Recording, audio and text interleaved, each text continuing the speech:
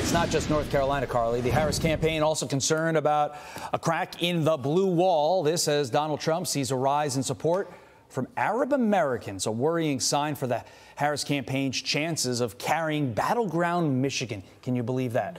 Samra'a Luqman is the co-founder of Arabs for a Better America PAC and a lifelong Democrat who says she's now voting for Trump, and she joins me now. Samra'a, look, I think we all expected Kamala to lose some Arab American votes in the state of Michigan thanks to her connection to the Biden administration and the war in Gaza. But I don't think a lot of us, myself included, expected any of those votes to go to Donald J. Trump. So how is Trump apparently winning over those voters, including someone like you, who, mind you, voted for and wrote in Bernie Sanders in 2020?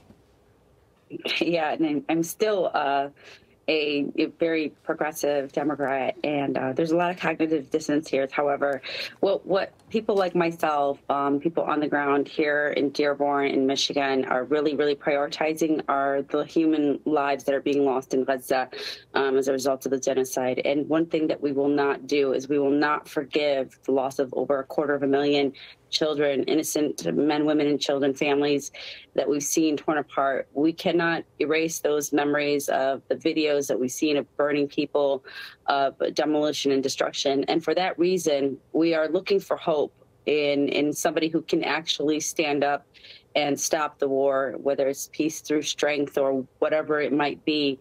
Donald Trump has really put in an effort to show that he could. But moreover, I think there's been a really surreal outreach, and this is in large part due to the efforts of Ambassador Richard Grinnell, as well as Masad Boulos on the ground here in Michigan.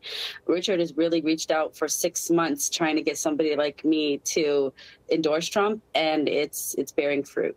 To be clear, Donald Trump has been unequivocal in his support for Israel, unequivocal in his support for Benjamin Netanyahu. But to your point, you say out of all the candidates, the one that you trust the most to lead to peace in the region, to end the wars, to end the killing is Donald Trump. Is that accurate? Yes. I'm going to have to, between the choices I have, yes, Donald Trump is probably the best choice out of them. What I can say is that right now, what is happening under Biden-Harris administration is not sustainable. It is not working, and it is escalating and broadening. All of the things that Democrats have been warning us, don't vote for Trump because he might restrict funding for UNRWA and humanitarian aid. They're doing it. He might allow for the complete destruction of Gaza. They're doing it. He might allow for the broadening of the conflict. They're doing it. Deportation of student protesters. They're doing it. On the ground, what I'm seeing, what my community is seeing, is a lot of hypocrisy and lip service. There is nothing that is coming out of this except more destruction, more death. And we want is somebody who can actually come in and make changes.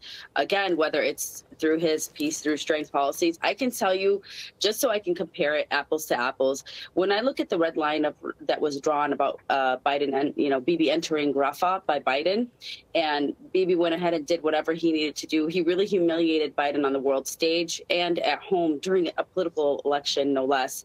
I can't imagine that Bibi would do the same thing under Trump. And even if he were to do it, you and I both know that the response by our administration would have been much different than what we saw with Biden.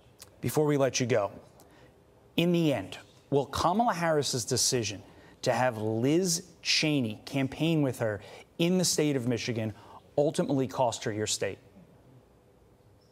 I mean, it may cost her state. I think ultimately her decision to they're unwavering and unapologetic about their actions. I think that is really what has driven people like myself into the arms of Donald Trump, happily, mind you, no less. So I think that is really going to be their downfall. You wrote an interesting article writing the following. I'm quoting you. Trump may well be no better on Palestinian Muslim issues, but he couldn't be worse. And I think that's the sentiment of so many Arab Americans like you in the great state of Michigan.